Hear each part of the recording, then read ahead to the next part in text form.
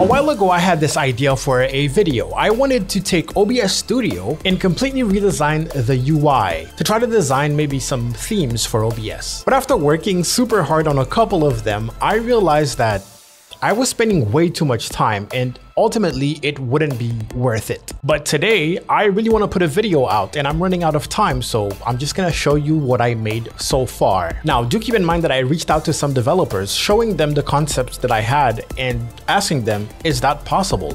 Could we create maybe a system where people can install OBS themes? And the answer was yes, people can install OBS themes. Actually, you can find it on the OBS website, but nothing like what I was creating. So yeah, maybe in the future. Anyways, enjoy. All right, so I'll do live commentary while the time lapse is playing in the background. First thing I did was take a screenshot and bring that into Photoshop. And yeah, the original video I was supposed to talk in between and actually explain every single step. But I wanted to start with something super clean, a little bit cleaner than what we have with OBS right now.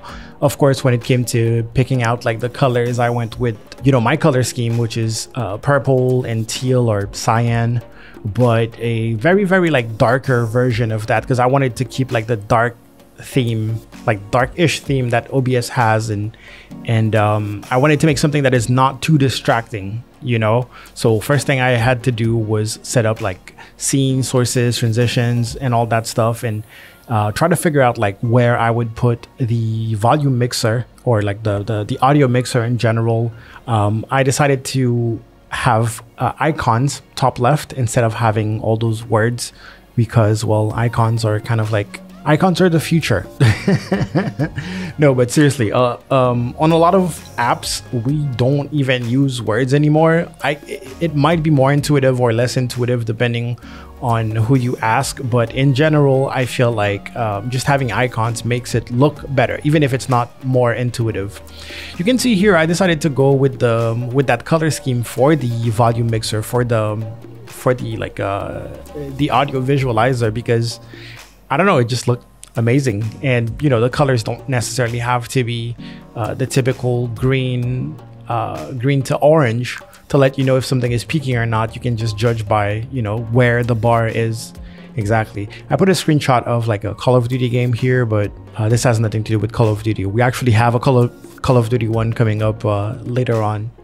So yeah, and then from there it was like basic populate stuff and make it look like a proper UI, you know. I had like icons floating, no real box surrounding them, and yeah, just trying to make it look good. This was like the hardest decision, and I actually ended up not liking what I came up with, even though it's going to be persistent. But basically big icons instead of all the little words that OBS has to tell you, okay, start live streaming or start replay buffer, start recording and all that. So I did my best to try to find icons that would represent all that stuff. I don't know if it's intuitive once again. I think this time I was like mostly going for looks, not necessarily for how useful it would be or how functional, because, well, this cannot be functional, unfortunately. I really like the way I set the selected items here. Instead of having like that, you know, I think it's blue and OBS Studio. In this case, it was the purple and teal, and this is the final result. Let me know what you think in the comments. Watch the other ones and you'll tell me like which ones is your favorite. All right, up to the next one. I'm using the same PSD file, the same Photoshop file to start with this one. And this one, you know, I thought, okay, let's make it more game-like, less, you know, UI centric, more like video game UI, something that we might be used to, you know, as gamers.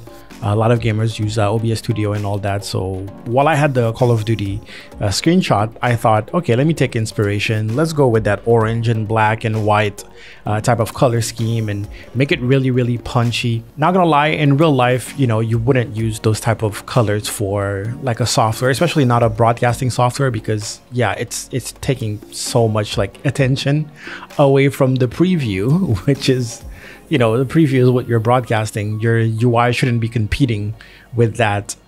But I think it was like a fun little exercise. Make everything pretty blocky. This time we had a lot of frames around like the words and all that. And yeah, pretty much like keeping it dark with that orange highlight.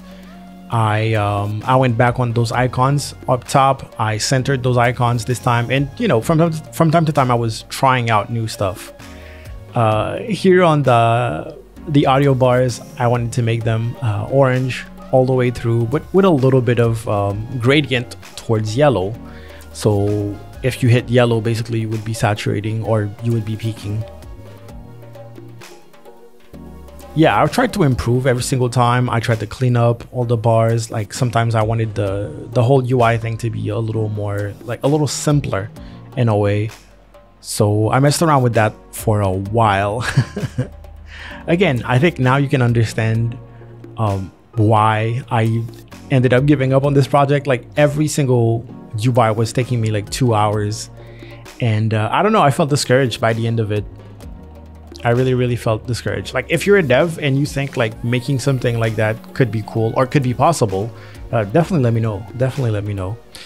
The part where I went kind of lazy was definitely on those icons. I feel like I could have done something better.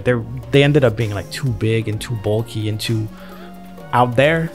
No matter what I tried, it just didn't seem to look clean, really.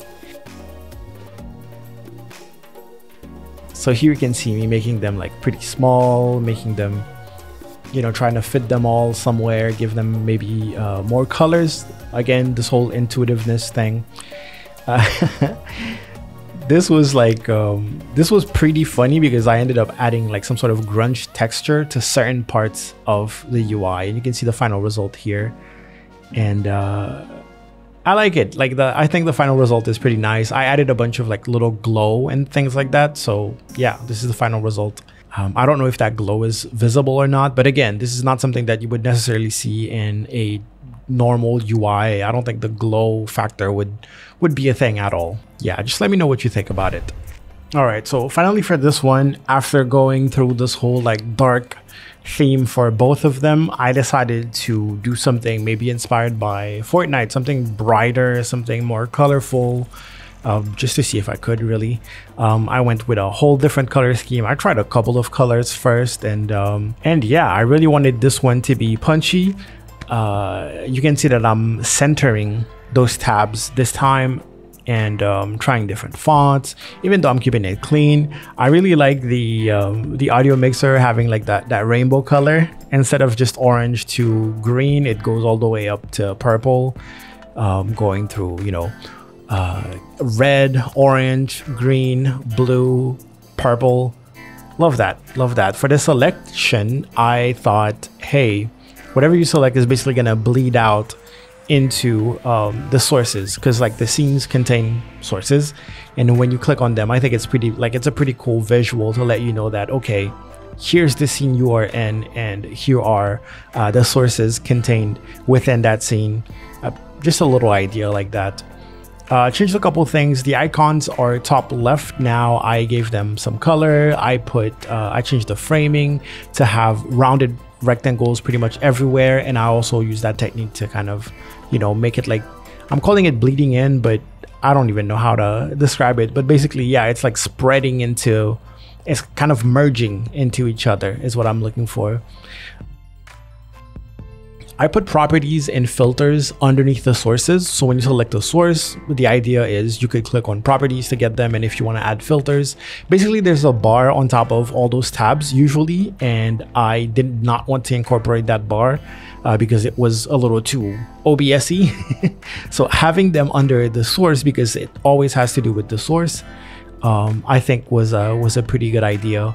Here I'm putting you know, colors on the go live button and trying to showcase like what it would look like if you were live, right? Like if you have one thing active, how it would like change color and all that. I switched the screenshot to a Fortnite screenshot, and yeah, I have a couple of gradients pretty much everywhere to make everything pop a little bit more.